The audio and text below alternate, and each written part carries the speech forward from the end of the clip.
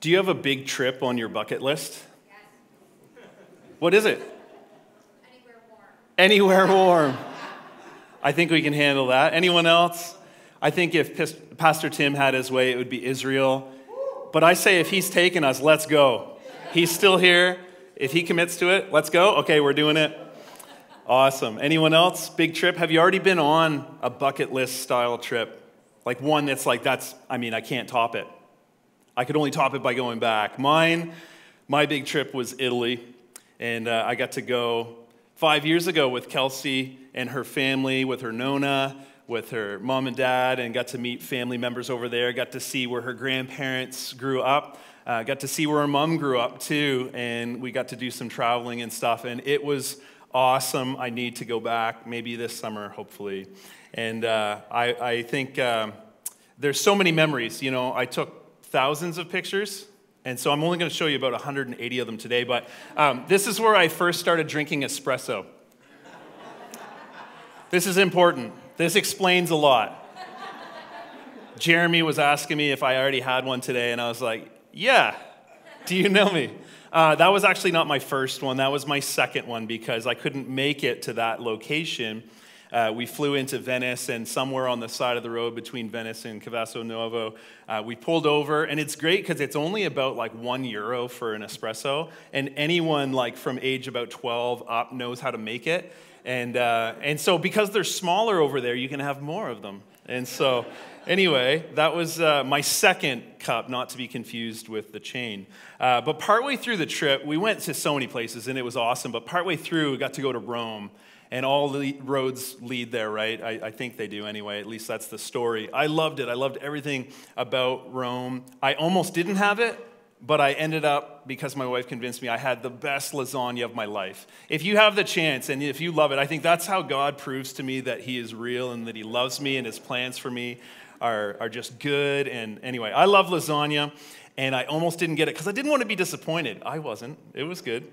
I got to see the Colosseum and other historical sites. It was really an amazing thing. And Kelsey's dad treated us to a tour of the Vatican, which I would highly recommend.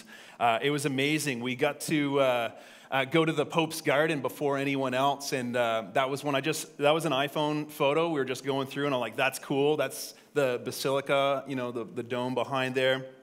One highlight I can't show you the picture of because no photos or even talking was allowed, but has anyone been to the Sistine Chapel? Do you know what that is? Yeah, it's amazing. I wish if someday I was able to, I would love to pay enough to be like everyone else out. I just want to lay on the floor and look up. It's incredible, but they just, you know, silencia, they just keep you going through and you're not allowed to take your camera out just in case it ruins something Michelangelo did. I don't know. Anyway. I didn't get to see the Pope. I did get to see his little porch, and he wasn't there that day, but for breakfast that morning, like he has a dairy farm, right? I did get to have his yogurt, and holy cow, was it good. Brad? It's iffy. I know Brad's the standard, but no, I did. It was so good. Look at it. He made that. Anyway, St. Peter's Basilica, fun fact, it's the tallest and largest dome in the world, and I took a picture from inside looking up, and it kind of looks like gears. I think that's beautiful.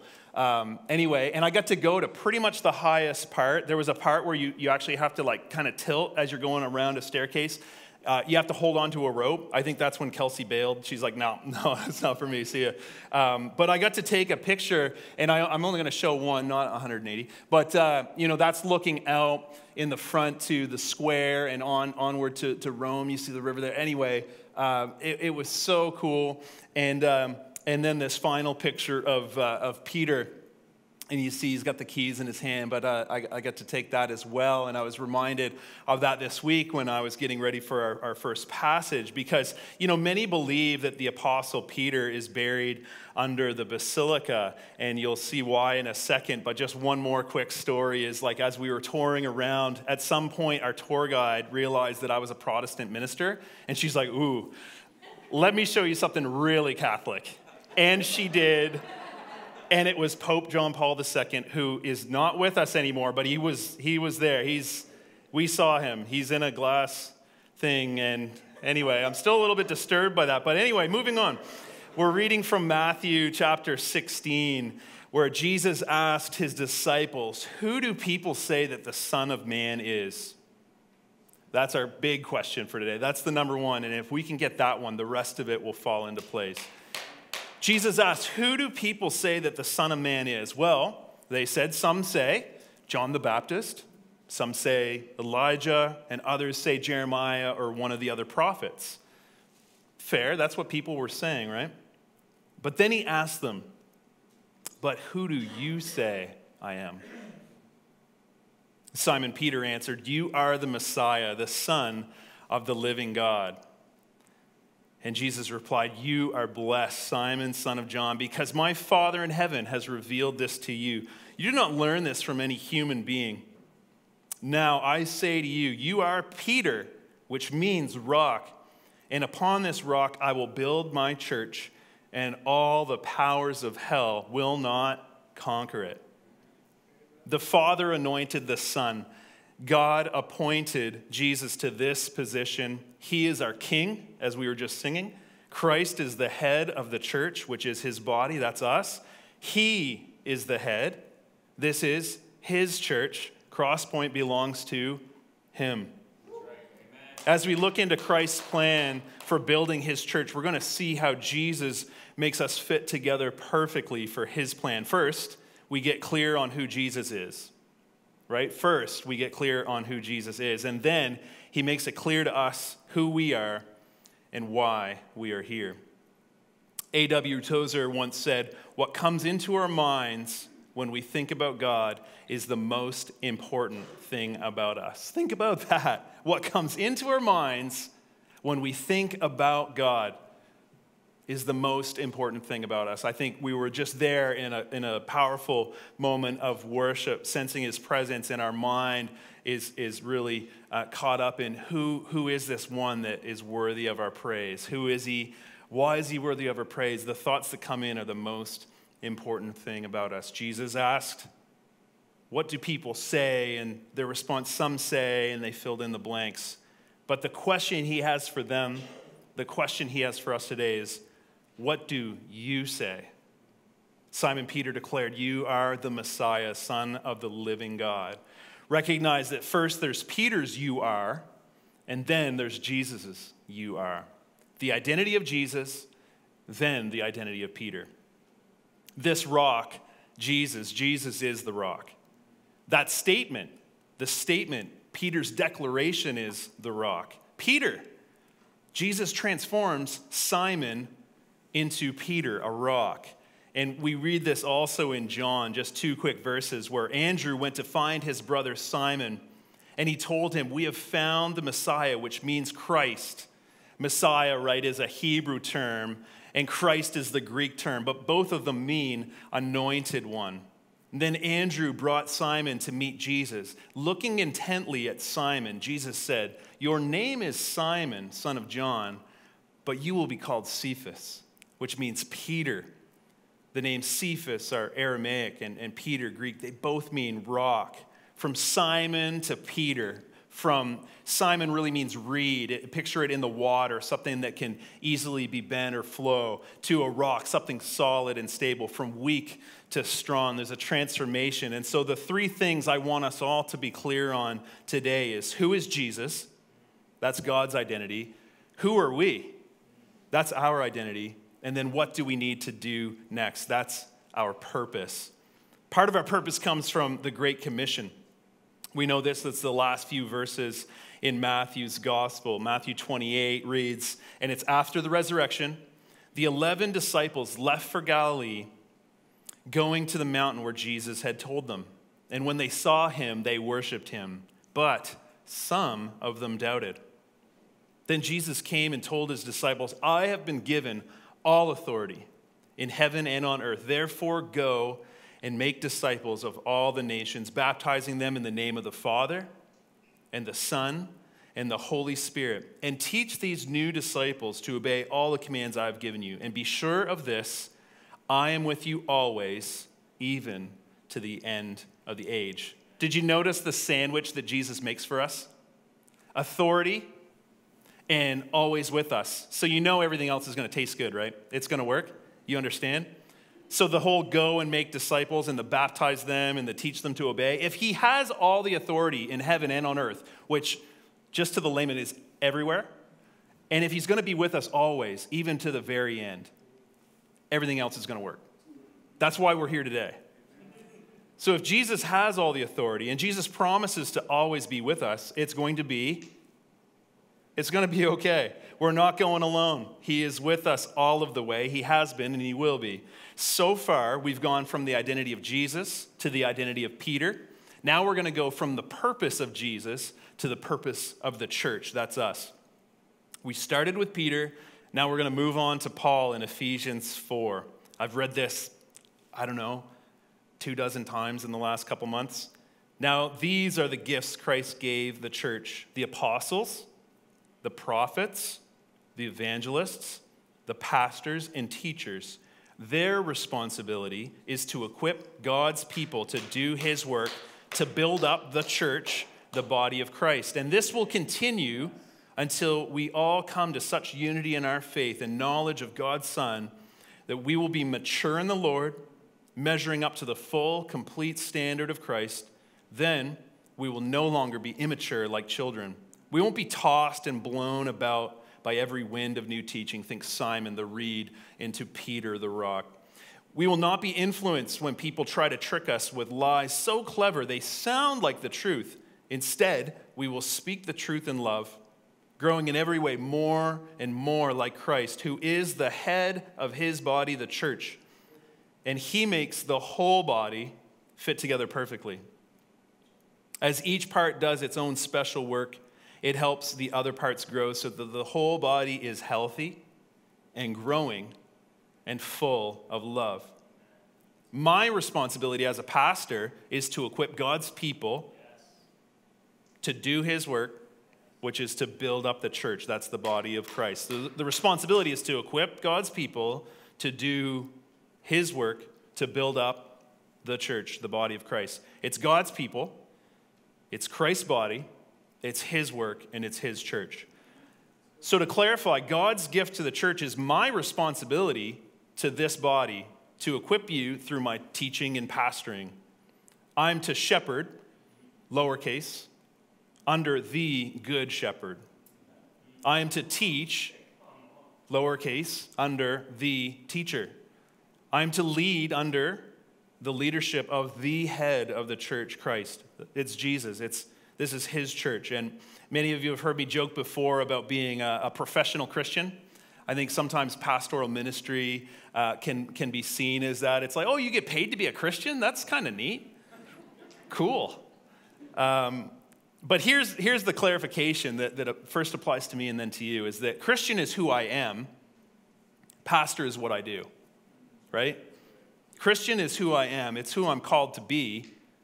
But pastor is what I'm called to do because of a gifting and a unique thing that God has stirred up in me. And so my obedience to him as a Christian is somewhat different than my obedience to him as a pastor. Does that make sense? But we're all called to make disciples. You're not off the hook. I called you on it. It's recorded.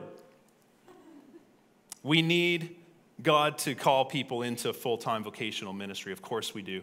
That's our prayer. There's actually not enough people to minister in the ways that we need. And so we need to continue to be prayerful as a church that people, even in this building, would be called by God to go into whatever it is that he has for them, to the ends of the earth, of course. But we also need people just like you to feel the burden of ministry, to keep your job or to serve while retired or whatever status you might have. But what we need is stakeholders. We need people who can step up, feel some of that responsibility, some of the urgency and the importance of making disciples. Part of equipping you, part of my job in equipping you is to help you to grow up, to become healthy and full of love. It's my responsibility to help you mature, and this is what Paul highlights in that previous verse, is measuring up to the full and complete standard of Christ. That is high. growing in every way more and more like Christ. Again, that is high. So that the whole body is healthy and growing and full of love. What? Healthy and growing and full of love. I could keep repeating it. Eugene Peterson said discipleship is long obedience in the same direction. That's what we're called to, is long obedience in the same direction. This is God's plan. We are called to follow Christ. We are called to serve. We're called to be disciples who make disciples. And this is how he builds the church, and this is how Jesus makes us all fit together perfectly. I heard a quote in the last week where Zig Ziglar once said, "You don't build a business, you build people. Then people build the business." Let's build each other up. That's how God will build up the church. But it's not a business, is it? It's a family. It's not a business we work for or in. It's a family we belong to. But there are responsibilities. Earlier from that passage, actually just setting up the passage before that, it won't be on the screen, but Paul was saying how for there is one body and one spirit, just as you've been called to one glorious hope for the future. There's one Lord and one faith, one baptism, one God and Father of all, who is over all and in all and living through all. Did you notice the word one? It's in there 7 times. There's one body. There's one spirit. One glorious hope for the future. One Lord. I'm running out of fingers. One faith. One baptism. One God and Father of all, who is over all and living in and through all. We are one. We're in this together. Unity in Christ, unity in the church, and then unity in his mission, in that order. Unity in Christ is that one God and Father of all, that one Lord, that one Spirit. We're united in him. And then unity in the church is the one body, the one faith, the one baptism that joins us with him. And then the unity in the mission is that great commission, the helping the body grow in health, reaching people to become part of the body for one glorious hope for the future. In the last 5 years, I've studied and I've learned a lot about discipleship. Of course, I have in the last 20 years, but in the last 5 years in particular, it's really the theology and strategy of making disciples, to be particular. That's what I've really been focusing on, the theology and the strategy of making disciples. And back in 2017, I took a master's class at Kingswood. Dr. Bob Weitzel came up from Wesley Seminary, and the course title was Evangelism and Discipleship. No biggie, just 5 full days of drinking out of a fire hydrant. But so that was 2017, and it was amazing. And then in 2020, just before lockdown, John West was up at District Ministerial and a number of other things, but from talking about discipleship to the Great Commission to the secret formula, and you've probably heard me speak on that before as it comes to Coca-Cola and things like that. And then last year, about this time last year, give or take, we have these district pastor groups. Pastor clusters is what they're called, and I facilitate one of a few pastors, and we pray for one another. We discuss different material. We have questions and things like that. But in one of the ones for just the leaders, Dr. Dan Spader got to teach us something called the 4 chairs of discipleship. It's an illustration. You've been wondering this whole time, well, what are these chairs doing up here? And so I'm going to talk about that. This is Dr. Dan Spader's, and which is great, but I'm going to fill in a little bit of my own stuff as well. So why the heck is this here?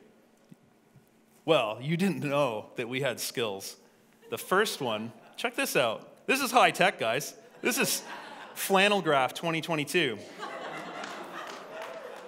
So this is the first chair, and how many chairs are there? 4 chairs. Okay, so the first chair is seeker.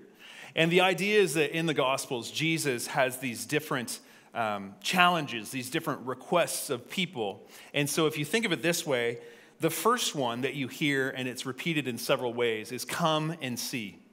Just come and see. Come check it out. Sometimes it's someone's brother or someone's friend. You've got to come see. I think he's the Messiah. So come and see is where it starts. That's a seeker. People often start right here. Something happens, but we'll get to that in a moment. And then what do you think the next one is? Class? Believer. Not, Stephen thought I spelled this incorrectly. He thought there should be a B in there somewhere, but it's a different story. So, huh? Oh, okay. That's a thumbs up from Brad Perry. We're good. We're good. We're on track here. Believer. When he says, follow me, and you accept that challenge, believer. That's someone in this exact spot here. More on that. And then something happens here. What do you think this is? No. Worker. Going to clean that off for the camera. Let's see here. Worker. This is when, yes, it's still follow me, but it's follow me and I'll help you to fish for people. And just quickly on that, how many of you are fishermen or women? A few of you. Okay. Do you do it for a living though? One of the reasons he said that is because of the profession of the people he was calling. Both their profession and their skill was in fishing. And so insert whatever your specific skill or trade is here that you can use for the kingdom, but to become a worker. But then here's the goal. Here's the journey that we're going on. And so, of course, it's come and see, follow me, I'll make you fishers of people. And then it's go and bear fruit, become a disciple maker. So you could become a disciple way over here. There's something that happens right here where you're like, yeah, I'm going to become a disciple. But the goal is not to stay there, but to become a disciple maker. Long obedience in the same direction. Something has to happen here. This is that crisis of faith. This is the crossing over the line of faith. This is the I receive Christ as my Lord and Savior. This is the I repent. I've been going one direction, and now I'm going to turn 180 back towards God. That's what happens right here. And sometimes even immediately you're like, I'm going to get baptized. And we're going to jump in the Nash Walk. We're going to jump in the Nash Walk. We could do that today. We technically could. And then you get to this part, and then you're a believer. You're someone who believes, but you're still maybe an infant in your faith. But for me, something happened. When this moment happened, I also knew that I was called to do these things. But some people stay right here. Hello? Some people stay right here because it's like, well, my grandfather was a Christian, and I was born in this church, and I'm a Christian. Even though, as disciple makers, we're supposed to help people to obey everything Christ commanded. Can you be here but be disobedient and not going forward to this chair? Or what about this one? So there's more on that. These are here for a reason, but the whole come and see, the challenge, of course, is come and see. Even just check it out. So someone might be here today, and we're glad you're here because someone invited you. And you're seeking. And hopefully, you're already feeling his presence. You're already sensing that maybe God's calling you to follow me, follow him, right? And so you could move over there. But for someone who's in that first seat, what do they need? Well, we need to help them. We need to cultivate the ground. We need to help to plant. We need to help to reap what's going on there.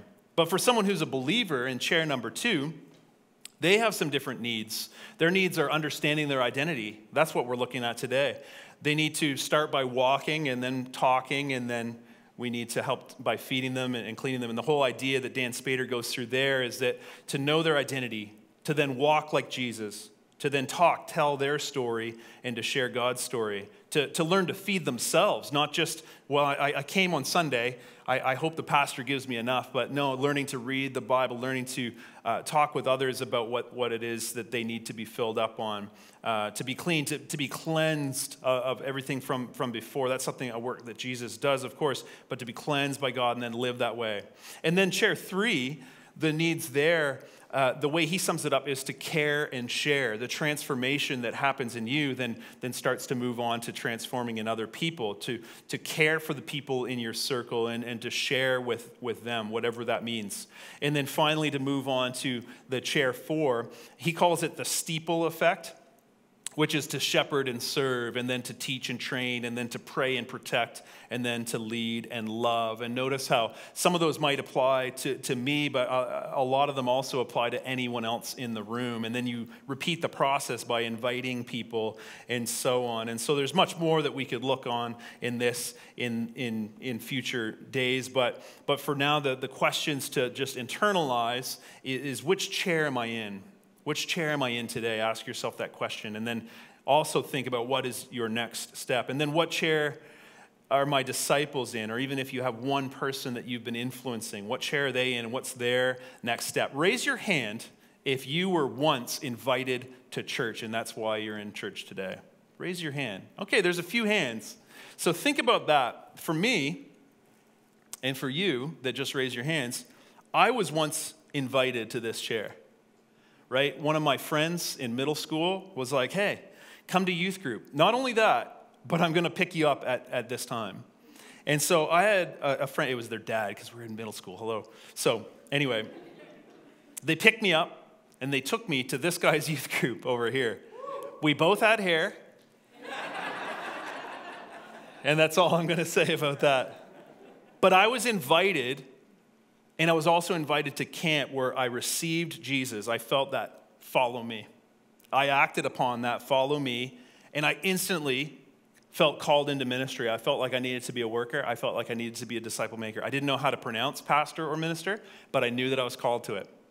And so sometimes that happens in a really rapid way, but if someone wasn't invited into this spot, how could they be standing here or sitting here today?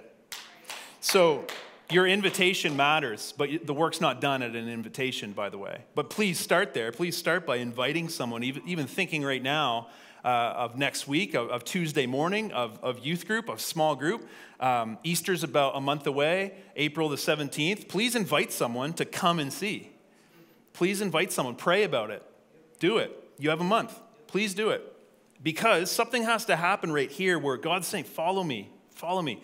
A decision, there's a gap right here that we're going to talk about. And then there's obviously a decision here of like, am I going to get off my butt and do something? Am I? And then there's something else that happens here where it's not enough to just serve. You still believe and you still are a worker, but then you're like, no, I need to go and bear fruit. I need to help to advance the kingdom by, I can't do it alone. We need more disciples. We need more workers. And so think about that. The three gaps that are more unique to me, and this is something maybe a few people have already heard me share this, but it's something I've been processing, is what happens in this gap until you get to this space is, I love my King.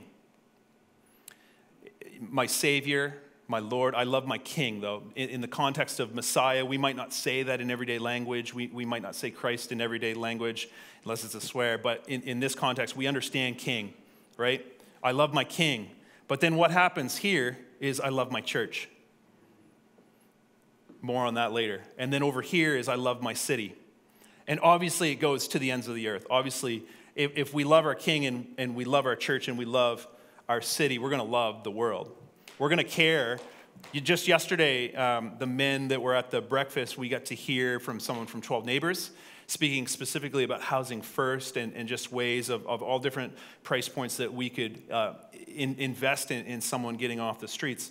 We also heard from someone from Ukraine who was talking to his father the moment that everything started going down and just said, get out now. Now, his family's okay right now, but one way that we can participate with them and caring for them is medical supplies. And so there's a way that not just caring within the city, but caring to the ends of the earth, we can do this. Yeah, we'll have no problem loving the world. If you love your King, if you love your church and you love the city, it'll expand from there. You won't be able to hold it back. But here's the discipleship path, just in case it's unclear. And sometimes, at least the first two things should come first, and then all these other things start to happen. So the things that start to happen right around here is you got to receive Jesus. So if you're in the come and see, you're seeking, and you're at least in that boat, and you're thinking, what do I have to do? Well, you have to receive Jesus, and we'll talk about that. You need to get baptized. If you've ever received Jesus and you haven't been baptized, let's do it. Let's go. You need to join community. And that doesn't just mean showing up to community or just being kind of around community, but show up. And that's gatherings in the church, including this one. That could be a small group. It could be participating in the Lord's Supper the next time we get to share in communion. That's communion with God and communion with God's people. Then you need to give generously. You need to love and serve one another with Christ's love. As you grow, you need to share the story, as Dan Spader was saying, to share your story and the story of the gospel. And then you need to keep going. That's long obedience in the same direction. And so here's some questions that maybe, whether you have a small group or maybe you want to start a fake small group at first before you have a real one, is to ask each other right after this, what chair are you in? Or let someone know, what chair am I in? What chair do you think I'm in? Yeah, they'll tell you. Share who invited you to church. For me, it was Chris Wilson, and then Nick invited me to camp. And if it wasn't for them, I wouldn't be here today. Who's that person for you? Share that with someone else. Who introduced you to Jesus? Was it a parent? Was it someone in Sunday school? Was it someone at camp? Was it someone on the street? I don't know. Tell your friends about this. And then share the story of moving from one chair to the next, of God then challenged me with blank, and I needed to move, I needed to act.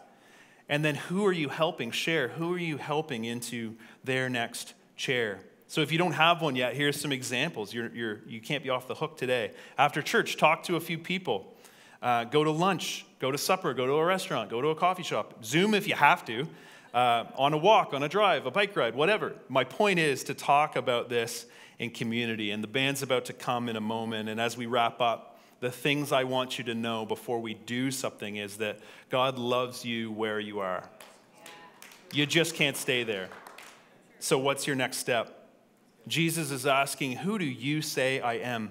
Is he the Messiah, Son of the living God, as Peter declared? Do you believe Jesus is risen from the dead and he is alive today?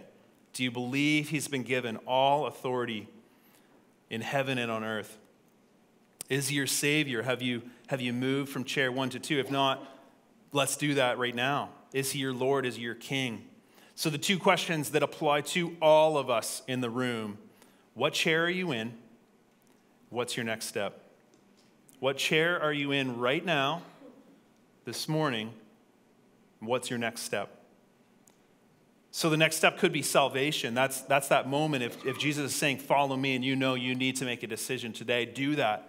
It could be baptism. It could be that you've made the decision, but you haven't been obedient in following in that. It could be sharing your story. Maybe you haven't shared your testimony that you have received Christ. You need to do that immediately. You need to start sharing Christ's story. You need to share the gospel with other people. You need to invite people to church or whatever. Invite people. Think now, pray now about who you can invite to Easter Sunday as we celebrate. You need to be growing. We need to help you understand how to read your Bible, how to pray, how to discuss with other believers. You need to be serving. We need people to serve. We shouldn't wonder if we have enough people for kids ministry. You need to be giving. And giving isn't just to the church. Number one, it's to God. It's the first 10% of what you have. And then above and beyond, great. You need to give. If there's a need and you sense a burden for Ukraine, please give in that direction. Please, but be someone who gives. But ultimately, you need to become a disciple maker, which all of the rest fall under that as well. And so as we end, before I pray, realize he is the head. This is his church. Crosspoint belongs to him, and we can trust him. We can obey him. Remember the sandwich he built for us. He has all the authority, and he's going to be with us always. So everything else, I think we're going to be okay. We can join him together to build his church. Father, I thank you so much for this morning. I thank you for the powerful worship that the team led us in. I thank you for the challenge that you've already put on me and how it's extending to literally everyone who can hear it right now. And Father, I'm just thinking everyone has a next step, but for the person who might realize they're in seat number 1 right now, I ask that everyone else in the room who's already a believer to pray for them right now, that we would get to celebrate with them. So if that's you right now, I'm going to open my eyes. Everyone else is going to have their eyes bowed, but would you indicate to me if your heart's racing, you've felt this pretty much all morning? Would you raise your hand where you're at so I can be praying for you? I can even lead you through a prayer. If you haven't yet received Jesus, if you know he's saying, follow me, you can trust me.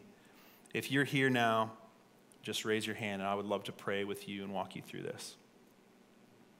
For anyone else who knows that there's a next step for you, I'm going to be praying for you as well. Father, whatever it is, would you have your will among us as we get to know more and more who you are and to measure up to the standard that is Christ. Help us to realize we can't do that without you. We don't want to do that without you. We do pray for that fresh wind. We do pray that your Spirit would be poured out upon all of us, that in this room something would be different here from March the 20th onward. We would realize, understanding who you are, the thoughts that we have, about you. That's really the most important thing and the foundation of all else, that if we want to get to know who we are, we get to know who made us. We want to get to know the purpose, something bigger than the thoughts we have for ourselves or the thoughts you have for us and for this church. We thank you for this family. Thank you for those that have gone before us.